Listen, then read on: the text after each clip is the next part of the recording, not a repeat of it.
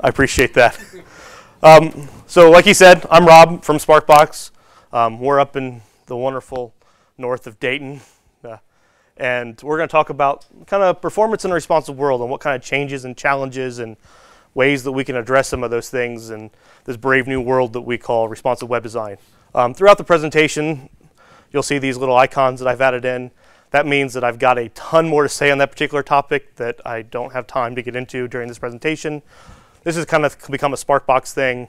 Any of the presentations any of the Sparkboxers give, you'll see this beer icon throughout. We really don't drink a beer for every one of those because that would be really bad.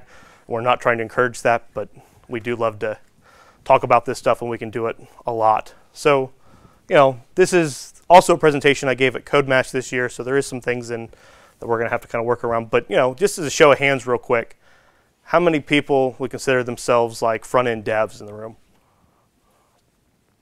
Okay. How many people like project managers, content people, or anything else? See, all right, I love my content people. And I'm assuming everybody else is more back-end devs. Yeah. So let's just talk a little bit about me so I can give you a background of who I am and kind of what I bring to the table. I started my career back in the early 2000s and actually spent about 6 years working up at LexisNexis, is that great big building you drive by at 675. Did a bunch of things there. Got involved with performance and security. I was a security architect there for a couple years and kind of worked on all their security projects. 5A data, yay. And after that, me and my best friend left Lexis together to go and worked for a company out of Jacksonville, Florida. And we worked for the largest seller of banking software in the world. And I've got some really interesting stories that we can talk about sometime if you want to know about really crazy bugs that happens with your money. But essentially, since we were running the team down there, we were given the task to give ourselves titles. And one of the things that we came up with was Senior Software Performance Architect. And we were actually trying to find a way to put the word consultant in here as well, but it wouldn't fit on the business card. So this kind of taught me really two important things. You know, one, people call themselves whatever they want, and two, you don't let engineers give themselves titles. So that's kind of, so I did that for about 2 years, and I traveled all over God's green earth. It was kind of a crazy job. I was basically a glorified firefighter.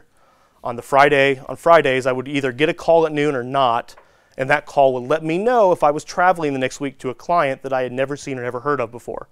And if I were to show up, if they got the call, I'd get a little brief that said what the problem they were experiencing and who I was supposed to meet and what time I was supposed to be there.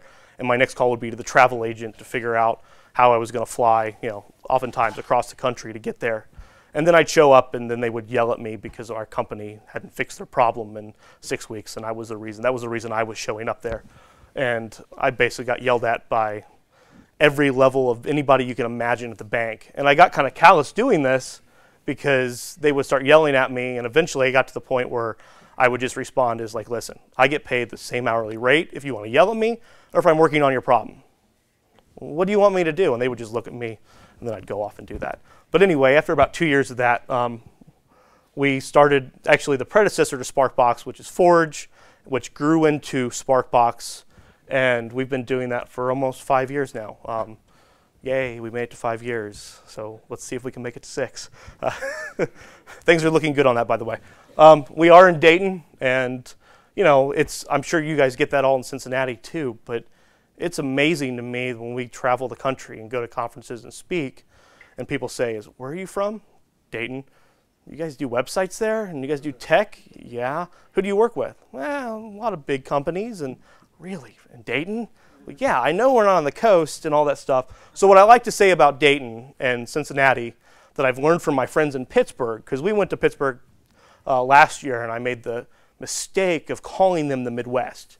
Pittsburgh is not the Midwest if you've ever, they do not want to be part of the Midwest. So what I've decided to call, you know, Ohio is we are the East Coast of the Midwest. So just one more little thing about, a couple of things about me. This is me and my business partner. We kind of run Sparkbox. We did a Spirit Week this past year, and we had to dress up as our favorite characters, and I found these awesome heads my mother had made when I was a little kid that still were. They're felt and they're 3D and they're amazing. And one of my favorite hobbies is obviously smoking meat. If you guys want to talk about smoking meat and how to prepare things, I will talk your ear off. About every weekend, we're doing something at home.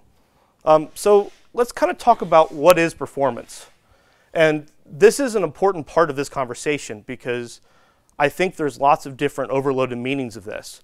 We can talk about, well, what's it take on the server? What's it take, how long is it usable? What's this stuff? And the best definition that I've ever found, and that actually translates pretty well to how clients want to talk about it, is what I like to call key to glass. What's the perceived performance? How long until I touch something before I can interact with it? What's the feedback loop? That's what clients and people or users of these things really care about, is how quick can this get back to me? Not that how big the page is. The page can be 10 meg. If we don't do all that up front, it's perfectly fine. There's problems probably, but the users don't have to care. So if we talk about a simpler time and we go back, several years, we can kind of look at, where we were.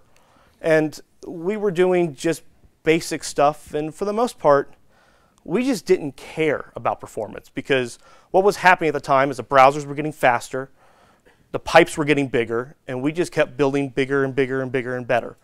And something really interesting happened during this time is the screens got smaller. The pipes, while your 3G connection probably is as fast as it was before, it's changed what you can actually push through it.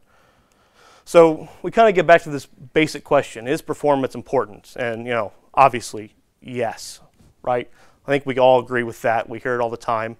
And then the next part is has responsive web design made performance worse? And I think the answer is yes, but it's nuanced. It's not worse because responsive web design, the techniques made it worse. It's worse because, one, we were bad at them.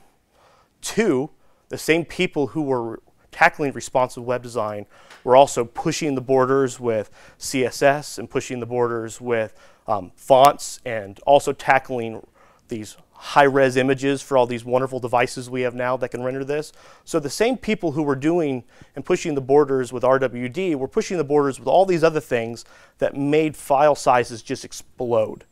And it's just crazy because we kind of jumped into responsive web design without thinking about the impacts of everything.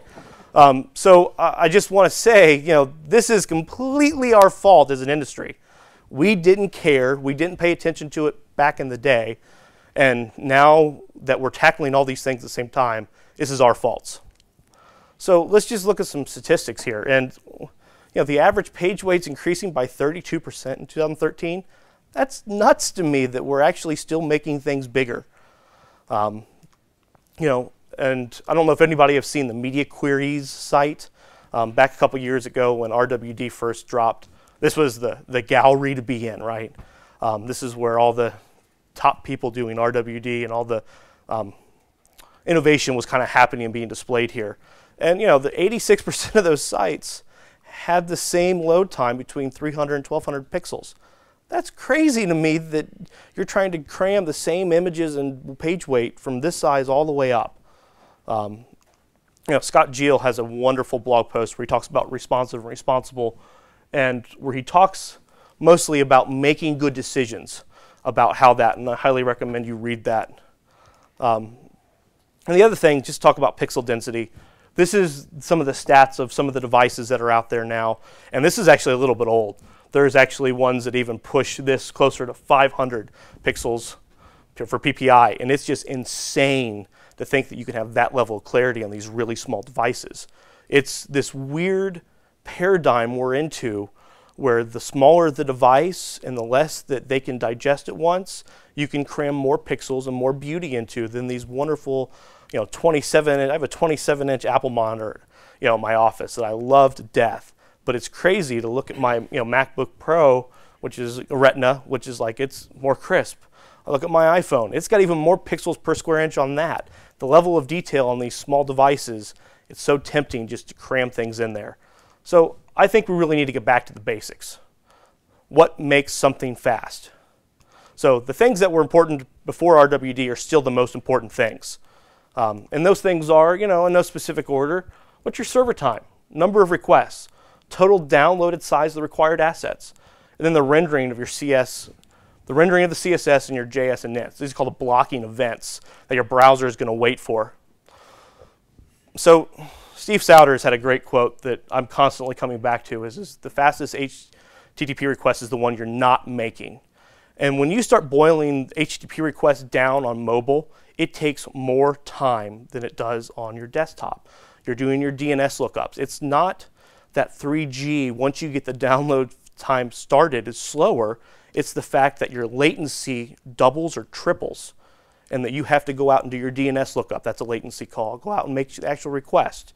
And some of the things that we thought were really good ideas for a performance point of view actually turn out to be things that are actually harming us, and we'll talk about that here in a minute.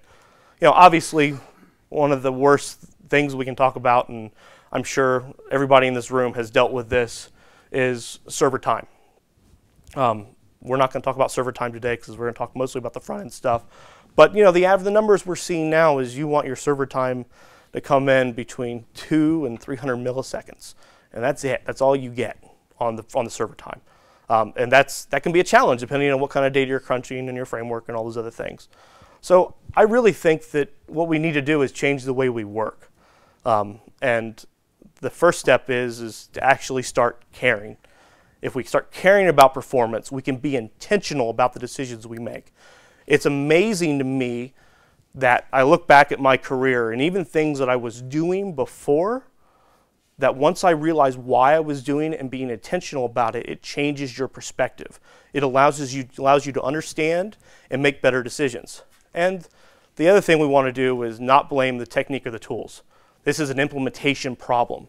It's not RWD. RWD is a technique to solve a problem where we want to show similar things across screen widths and show beautiful screens. It's kind of like if you were to give me a hammer and saws and ask me to build a table and give those same tools to a carpenter, I guarantee my table is going to look like crap and his is going to be gorgeous. And it's nothing to do with the tools. It's about the craftsman who's wielding those tools. So what all this means is I think we have to change our process. Probably in this room, but this is kind of how we all started working on websites. You know, it's pretty flat. And you know, you would do your content work. If you were smart, you would do your content work up front. Then you do user experience, and then on down the line. And then eventually, when I first started getting involved with performance, what happened was is somebody would come along after the launch and say, make it fast. And I'd be like, okay, and I'm the back-end guy. That's who I am. And I would be like, all right, I'll make it fast. And eventually, I got asked to make it fast so many times, and it was so painful to do it after it launched that we just moved that little step before launch. And you know, we all realized pretty quickly that this just doesn't work. So we kind of get into this. This is kind of what we call a spiral. This is kind of a, I don't want to call it agile, but it's it's a way to move through the process. And what essentially we do is we go through and we look at all the deliverables and we try to get all the different disciplines involved at each phase in the project. And you eventually follow this black line around and you have different deliverables and you're getting input from across the team. And essentially what I want to stress is that performance is everybody's job. It goes from the front end, which is obvious, to the back end, to the content people, the UX, and the design. How many performance decisions are made in the design phase?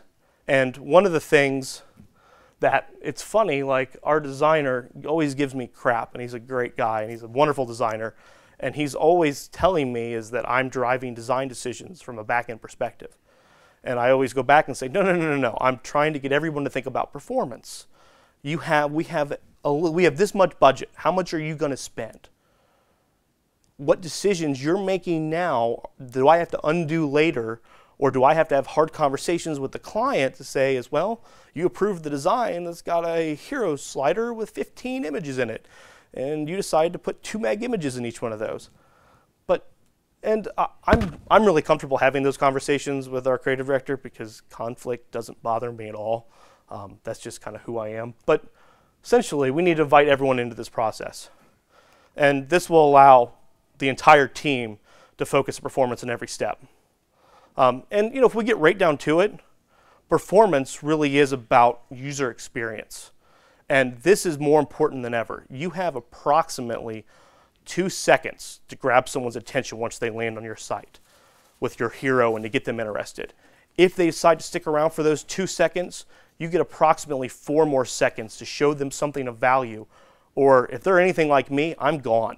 I'm a hyper clicker when I browse the web. I'm like, okay, does this have what I want? Nope, I'm off to the next thing. I'll go find the next Google result. And that's a big deal for our clients. And the question we have to ask ourselves, if we're not willing to value our users' time, then somebody else might be willing to. And that's a big deal for my clients, and I'm sure everybody who does any kind of clients or the business they work in. So what we want to say is we want to make it feel fast. We want to take little steps to make it feel fast, and I like to call this the perceived performance. And one of the ways that we do this is we come up with what's called a performance budget. We look at all the assets we're going to download and make trade-offs, because you can't have it all.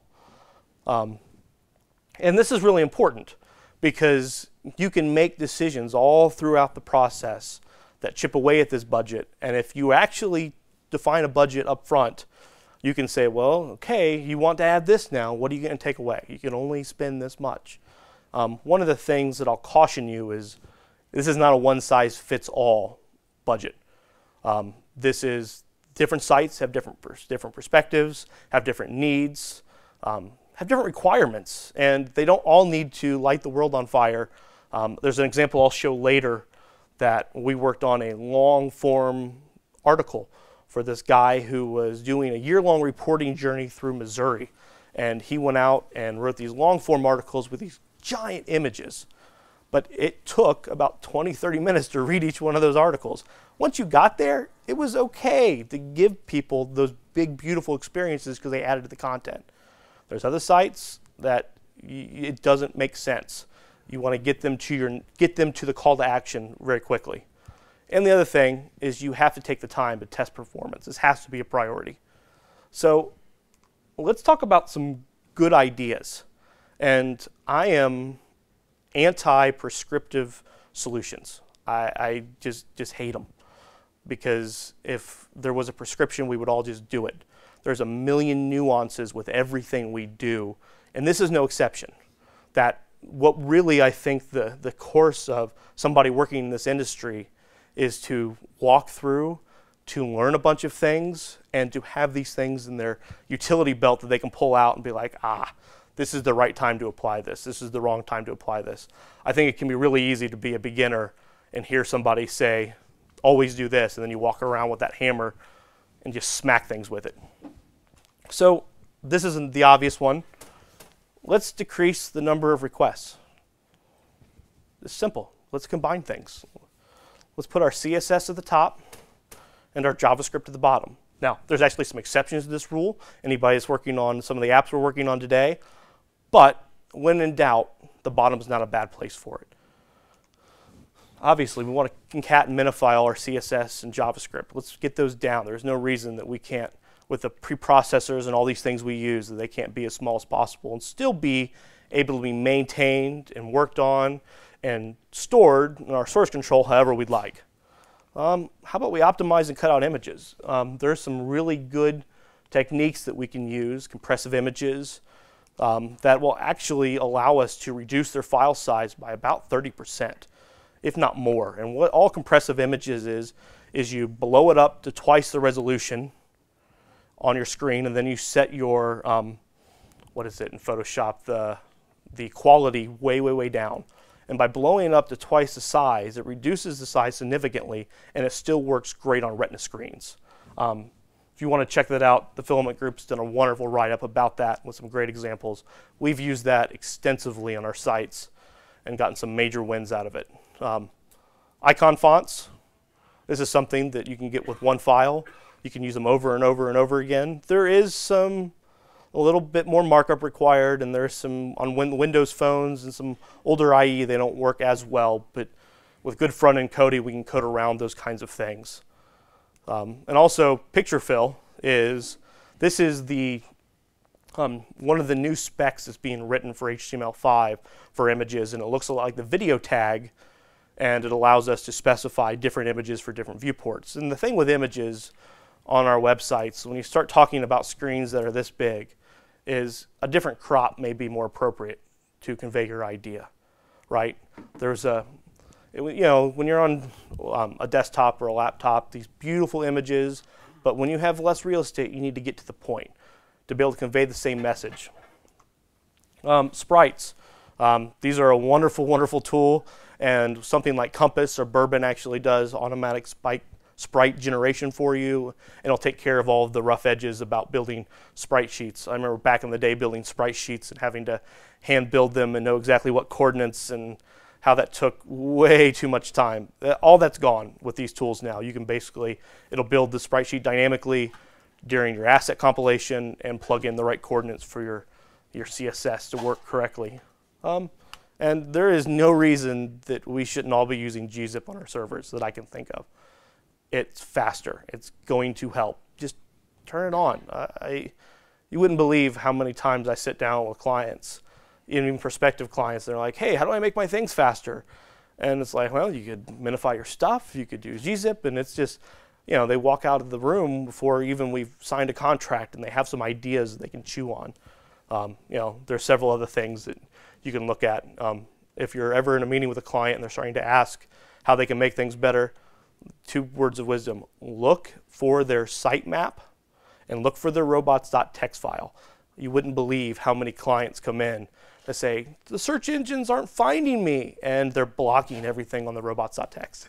Or they have no sitemap, and it's like, well, if you make this one character change, everything will work.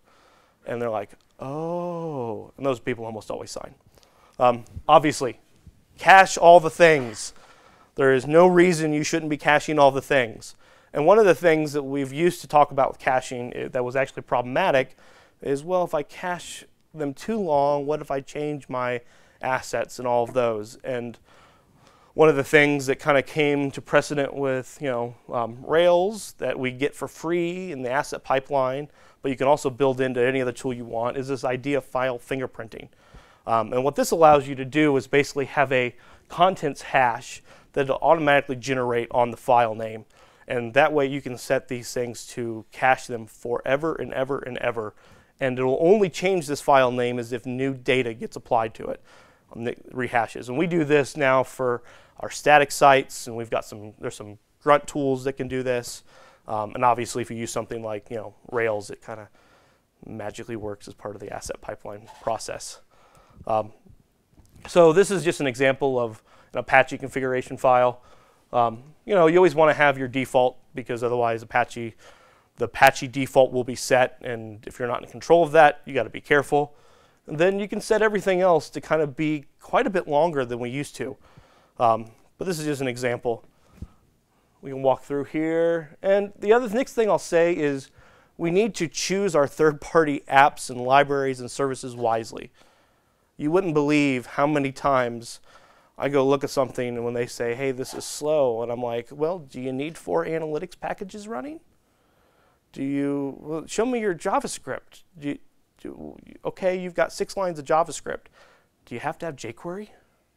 Is that really something that, we could reduce, there's 30K right out the door if you just change this code and add 3 lines of non-jQuery code. For so long, it was so easy just to dump more and more and more in.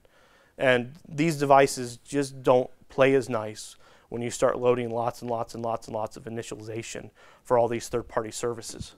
So just choose wisely and ask yourself, is this really worth it? One of the things that I'm constantly saying around the office, and everybody gives me crap for having my catchphrases, but I always ask, is the juice worth the squeeze? Why are we doing this, and is it going to provide better?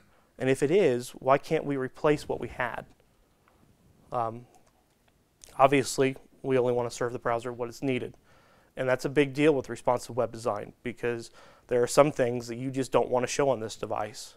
One of the biggest sins that I see over and over with responsive web design is serving the exact same stuff to everybody and just hiding it with display none.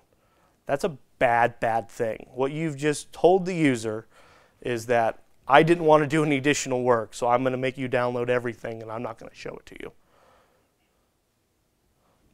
That's just crazy. And then with that, we conditionally load the extra stuff. And that's okay. You know, as you scroll down, you can pop things in. As things open, you can pop things in with the power of JavaScript. You know, and if you're worried about support for non-JavaScript, you can build in no script tags. If somebody is on a mobile device and has been silly enough to turn off their JavaScript, which I think that is not even possible with some of the browsers anymore, but regardless, you can do it. Then you put it in no script tags and it loads it in and they get a slower experience. But I'm guessing that their wonderful web experience is a little different anyway if they really are browsing without JavaScript. So that's okay. So homepage image carousels, and I'm going to go on a little bit of a rant here. I hate these things. I hate them. They just don't work. They are a content compromise. It's because you could not get someone to tell you what the most important thing was. There can only be one most important thing. The statistics are horrible. Less than 2% of people interact with these carousels on the home pages. That's not why they're there. One of our guys actually came from Notre Dame, and I got a little bit of a funny story. We hired a guy that was at Notre Dame working on their web team, and the next week I flew out to speak at a conference. His boss was also speaking that I hired him. You know, he was from Dayton, but his boss was giving me a bunch of crap. But it was a really cool experience. I got to know him, and we had some shared experiences, and he wasn't really upset. I bought him a couple beers, and it all kind of went away. But he worked for Notre Dame's web team, and they have over 18 different websites that they've rolled out to all the different colleges and support and all that stuff. And he had statistics that they did some studies on their websites with homepage image carousels, and less than 1.6% of people were interacting with them. So he thought that once he had that data, he was going to go around and convince all the new people and all the people who had websites to get rid of them. Nobody did, because nobody was willing to make the content decisions and actually have a backbone to say, sorry, this is more important than that. So they still continue to build them. They had one person out of the 16 actually say, yes, please make it go away. This is one of my personal, anybody know what this is? Okay, this is flash of unstyled text. This has been called FOUT. This is that really funky thing when you land on a site, and not to pick on Typekit, but they're an Adobe product now, so I guess it's okay. It would go out and the text would kind of flick in. And with some fonts, this is really, really, really obnoxious because the line wrapping can change, and the worst part is if you have your style text up in your navigation and you start changing that, this is hokey to me. This looks unprofessional. And one of the things that we've started doing is actually hosting all of our own fonts. There's a service out there that you can use, that you can pay for fonts and actually host them yourself. That way they're coming off the same server, that you don't have to do the extra DNS lookup on one of these devices to go to the third party, and it works really well. How am I doing on time? Okay. So let's talk a little bit about tools, and I've got some, we'll kind of walk through some of them. These are just awesome. You can kind of get an idea of, some of the tools that are out there, and a lot of them are just absolutely free. Pingdom, has anybody ever used Pingdom? Their main product is a monitoring service, right? And it works really well, and basically you can write custom HTTP requests or even authenticated requests, and it'll analyze content on the page and basically just email you if it goes down. And I love that because I want to know if my client's sites go down before they do. It makes me look like I'm on the ball if I can let them know or even put them on the email.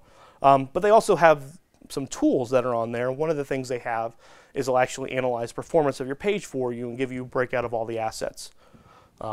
And I'll show that here in a minute. Google PageSpeed is something that came out several years ago, but got a major revamp last year. At another conference I was at out west, I met one of the engineers who worked on this, who was telling me it was right before they rolled out their Apache plugin. Have you guys heard about this plugin that'll do what at the time I was pretty sure was black magic? It actually looks at your CSS and JavaScript and decides what's above the fold, the thing we were supposed to forget about, and inlines that into your HTML document so that you completely get rid of your blocking of CSS and JavaScript events. And I was like, you do what? And like, you build a Apache plugin for this that you want other people to install and run? He's like, well, yeah. I'm like, that is nuts. But anyway, there's this tool you can go out there. You can put your website URL in. It'll run some analytics. It'll actually give you a score for both desktop and mobile and give you what I think is pretty good actionable items. You can actually walk through the issues they give you, and they kind of give you some help text of like things you can go change and actually make a difference without. It's a great way to kind of learn what some of the low-hanging fruit is. Obviously, as web developers, we all use the web inspector all the time. It's got some great tools baked into it in the network section, and just looking at what your requests and responses actually look like and what the latency was and where the time is. I'm pretty sure as an industry that we've bought in to CSS preprocessors, and I think that is fantastic. I remember kind of after I got done doing the financial consulting kind of stuff and kind of came back and worked at a small shop on the web, that the front-end developers I was working with at the time, they would hear nothing about tools. The CSS and the HTML documents they were producing, that was who they were. They were going to be judged by the community by them, and they would not think about compressing them. They didn't even really want you to zip them up because they wanted the beautiful structure to show through. And it was like, okay, that's fine. It's not a hill I'm going to die on right now, but I think CSS preprocessors are gateway drugs for front-end devs. You show them the power of what you can do with Sass, Stylus, or any of the other ones that are out there, and all of a sudden their eyes get about this big, and they start seeing the magic of how to organize code and just do little plugins and things like that. And I really think that CSS preprocessors is what's fueling the current front-end tooling revolution we're seeing with Grunt, and now there's Gulp, and I mean, they're all, between CSS preprocessors and what Node.js has allowed us to do, those two things have been the gasoline and fire that have ignited the front-end tooling revolution. And if you're interested in like front-end tooling stuff, we actually are starting a workshop called Front-End Tooling about kind of our process we use. I think week after next we're doing one in Dayton, and it'll be throughout the country the rest of the year. So let's go ahead and look at some examples of kind of what I mean when we talk about all these things. And I just want to say that all of the sites that I'm going to show except for the tools, they're sites that we did. I don't want any part of picking on somebody else's work. I don't understand their constraints. I don't necessarily, wasn't there in the conversation. One of the things that we focus on at Sparkbox is adding value. And sometimes that means compromising. One of the favorite quotes I heard last year was, if you can't say no, you're not really collaborating.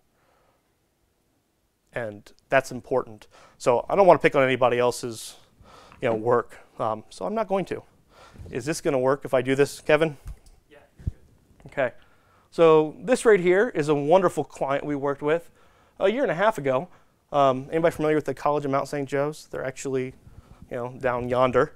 And this is a really cool site. There is about 2,000 content pages that we had to go through and do the audit and all kinds of other stuff. But what I want to talk about is this wonderful hero image slider, which I hate. And actually, their content people refuse to let me limit what images go in there. They put 2 to 3 meg images on these and then put a whole bunch of them. And it drives me crazy. And nobody interacts with this. It scrolls, but the first thing people do when they get to the site is they scroll down and want to see the content or start with the navigation. And as you can see, the navigation up here, it pushes everything down. It just gets it out of the way. So one of the things that I think, and please, before I show you this next thing and make any further recommendations, I am not a designer. The first person that tells somebody, well, Rob said to do this from a design perspective, they will get a nasty letter from me because I'm not a designer and that's not my thing. But I think there is some creative solutions you can use. And this is our new site. And instead of having that giant hero image, we built this thing with an SVG. It kind of animates and does some things. But this is really small. And I think this gives every bit of impact that some large, beautiful image is, or image would. And the same thing with another site done is this clearly communicates why you're here. And I think this is a great way to use hero images and to give that impact and to clearly state your vision and why someone cares to be there. We've been trying to get more and more clients to kind of think about ways to not have these, to first identify their most important thing, but to not have those carousels that just drive me crazy. This is an example of a site. This is that story.us site that I was talking about from the guy in Missouri, and he uses some ungodly large images, but they are such a huge part of his site. And this thing runs on WordPress. It's not all that snappy, but this is actually a case where hearing his why, that I was like, okay, you're going to have large images and people are going to wait, but if you start looking at the content he's got, it's worth waiting for. You're going to be here a while. You're not flipping around this site looking at the content. You're landing on a story and experiencing it. So this seemed to add to the experience. Yeah, he was telling me about these, and I was like, yeah, really? How long are your articles? And he said, no, Rob, they're long. And I said, really? He's like, yeah. And he printed one off and brought this book to me. I'm like, okay, I get it. I'm with you. So, one of the other things that, with this perceived performance is how do we move around the processing time a little bit? Because sometimes things take longer on the server. If you go back and you ever notice when you sign into your Gmail account how it feels pretty snappy? And you're like, wow, how did they go to their data store, get all that data, and do all these things? And what they're actually doing is as you type in your email address and you tab down to the password, they send an asynchronous request out, and they go start fetching stuff on the back end. And then they bring it forward to you once you've successfully authenticated. Not that you can get to it, they don't give it to you early, but they just have it ready to go and cached on the server, so as soon as you're authenticated, we can start pushing it down. So when we talk about perceived performance, one of the things we want to do is think about where can I hide the processing that has to be done. One of the obvious answers is authentication. Authentication, people are okay with waiting for a moment or two. Searching, complicated queries is another place. We can ask the user to wait a minute or two. So this is an app that we built almost a year and a half ago, I guess, 2 years ago. This is all Ember driven. Hey, Darren, what's going on, man? Talk better be good. I went through hell to get. So anyway, what essentially happens here is you run your search, and this is a door-to-door application is what it's called. And what they do is they are retail energy sales, and they send all these people out in the field to go knock on doors. And they want to know if a house is a current customer, if they're a prospect, if they're not eligible because of certain other qualifications about them. And they can arm their entire sales staff with these iPads. They can show up and canvass an entire neighborhood and keep track of exactly where the salesperson is, who they've sold to, what contracts, what follow-up dates, and all those things. But essentially, what you'll notice is when I hit this search button, this is going back and hitting the server. This is a multi-part search that is using likes and is unbound, and it's looking over approximately 4.5 million records. This is a slow process. There is going to be pain involved when running this search. And they seem to accept that pretty well, because what we did is we loaded all the data we needed at search time. So when I go to view details, it's all snappy. I go update status. They were with a competitor. They're with Blue Star, and here we go. And what we're doing is we're firing off those asynchronous requests after the fact back to the server to update. We want to edit their data. Let's make this, this is my house, by the way. So let's just make this Rob. Now I can update the customer. And you can see everything is perceived quickly because we've loaded it all into the front end. And then just as easily as that, I go back and I've still got the prospects cached. We've made it feel fast, and it was amazing. I actually had to talk them into not building a native iPad app for this. They're like, it just won't be fast enough. And I was like, no, I think we can make it fast enough.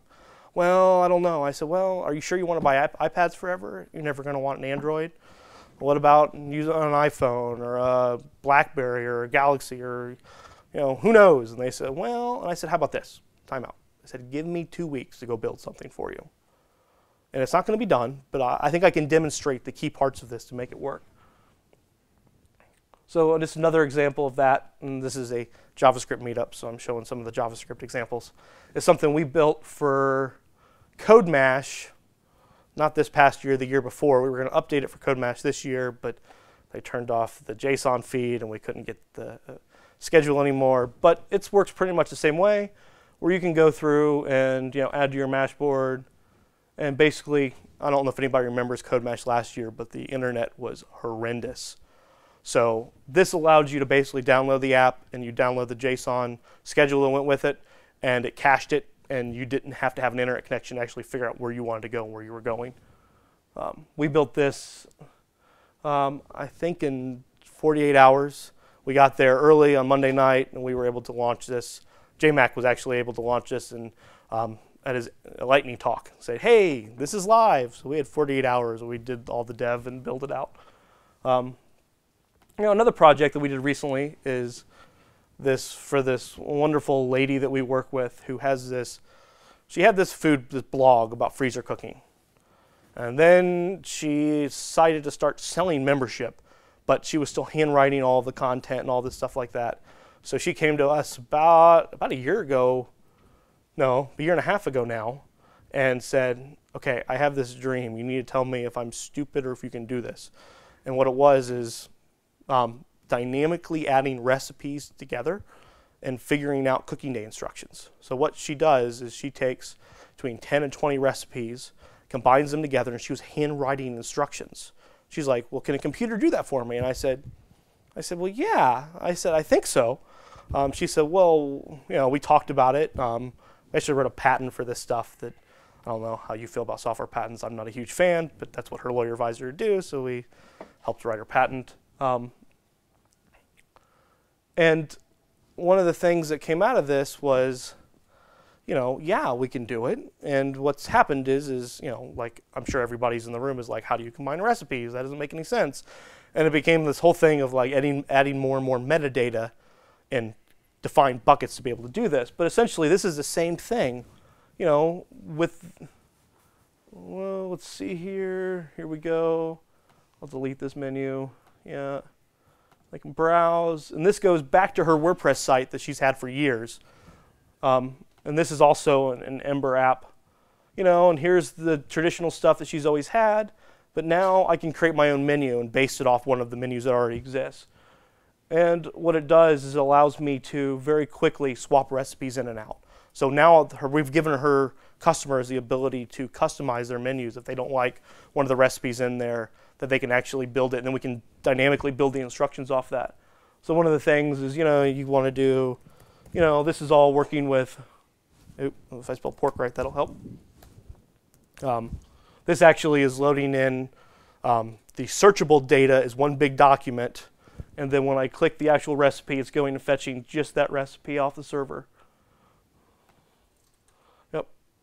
So there's lots of, with these new JavaScript technologies and all of this, there's a lot more opportunity to find places to hide the complicated parts.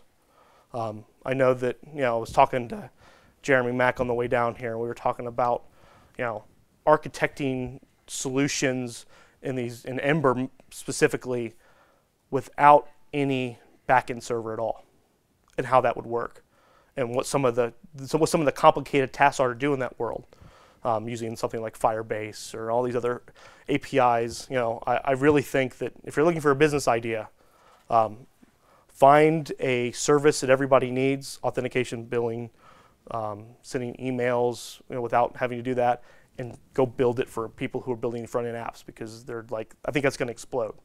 I don't know if it's the best thing in the world yet, but it's going to explode. So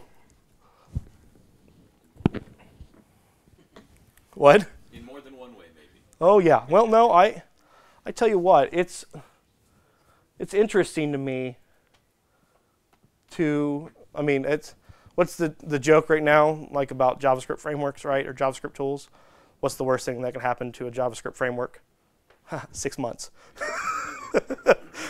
But there's gonna, I have a hard time denying that that's not the way things are moving for some solutions. So we looked at large assets, some hero replacements, client-side caching, and I would be completely remiss in my responsibilities if I didn't talk about load testing just a tiny bit and just make mention of it. Please, please, please load test your applications. If you're writing things with server components, you don't know where your bottlenecks are until you put multiple clients on it. Even if you don't have to go, like back in the day we used LoadRunner, Wiley's LoadRunner, and I know it's hundreds of thousands of dollars to get licensed and all this stuff. There is web tools that can do a pretty good job of this. One of my favorite is something called Load Impact. And it's not cheap to use. It costs, when we run load tests, we'll spend probably $50 to $100 in credits on Load Impact. But I can't tell you how much better it makes me feel for a client launching something and knowing that, the 6 people we had concurrently using it during testing, wasn't enough. And we've found, you never know where you're going to find those problems. You could have database bottlenecks. I mean, one of the things we found on a project this past year is we actually found where we were causing locking to happen in our database. We're calling deadlocks. And I don't know about you, but the scariest thing a web developer can see on a report when they get their data, when they get a problem report, is the word deadlock. It just makes me freeze in my tracks. And the fact that we found that before launch just was like, okay, this was totally worth it. And I told the client, and I went back and said, listen, we spent a day's worth of testing, and this, $100 worth of credits, you're all going to be billed for, but this probably saved us a week's worth of time later. So let's just look forward. What's next? What's coming with all this stuff with responsive web performance? I think that one of the things that's actually happening is something I like to refer to as a static site revolution. We're moving away from having CMSs and from having servers involved where we don't have to.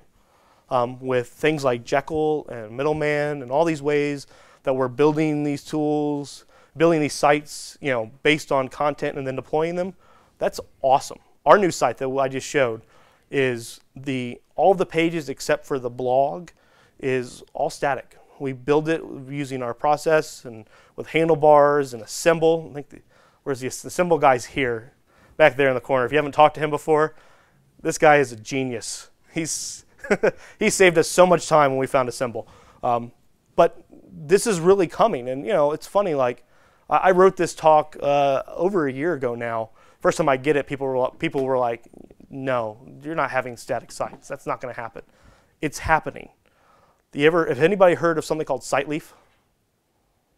And they use liquid templates. It's a CMS that you use as a service that takes the custom templates and the handlebar kind of things and does replacements and builds the thing for you, just like we would with Jekyll or these other tooling. So what we're starting to see is those static site management things that we all said 6 months ago, that hey, a client just can't do this. A client's not going to get on the command line and run grunt or run whatever the command is. Well, there's companies springing up that are starting to provide this to people. Client-side CinciJS applications. Enough said, right? This is where things are going, and I think that it's okay. I know that when this first started, we first started talking about this. What was it? Backbone and all those other things. I know I was a little like, well, no, you're going to have accessibility problems and this, that, and the other. And, there's dragons in here, and we're still in the middle of figuring out what this stuff is as an industry. And that's okay, and they're going to get better. And, Jeremy and I were having a conversation the other day about this, and he looked at me and said, well, Ember is the answer. And I said, for now. And I said, it's not because I don't believe in Ember. It's because I was around in the early 2000s when new JavaScript frameworks came out and iterated on each other. And do I think Ember is good? Yeah. Do I think that a year from now will someone be able to take the lessons that the Ember community's learned and become more opinionated about how things are built and iterate on it again, it wouldn't surprise me. Content strategy. I can't say enough about how much I love people who can get into the content and organize it and have data discussions about things people have feelings about. It's awesome. We have a young lady who does content strategy for us, and the fact that she can go in to a client in a charged environment where everybody wants to think that their thing is the most important, and work with them and just iterate with them and spiral through the process and just talk about, well, what is the most important thing and how do we get to it? And you just use the feeling word. Show me the data. Let's talk about the data. Let's talk about what's good for the organization. So in the end, I think we want to focus on perceived performance and just care about it and find interesting ways to hide the gnarly bits that we have to do. Questions? Okay. Thanks. If you guys want to have any questions about this, come up to me. If you want to talk about anything else, smoking meat, business, whatever, I'll be here for a few minutes. Thanks. Cool.